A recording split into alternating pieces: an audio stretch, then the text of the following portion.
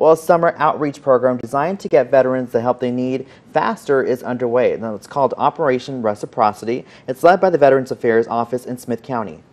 If you're at the point where you're willing to seek help, those issues are just going to get worse if you don't get seen. Chad Morris served in Afghanistan. Now he's dealing with symptoms of PTSD, and he's only been able to see a specialist twice in the last 3 years. Operation Reciprocity is designed to serve vets faster, getting them the help they need through public meetings. The first one was Tuesday night. Assistance could be as simple as helping with paperwork, which he says isn't that easy. The next outreach meeting is July 9th at the VFW in Tyler. The meeting times and places are located on our website at cbs19.tv.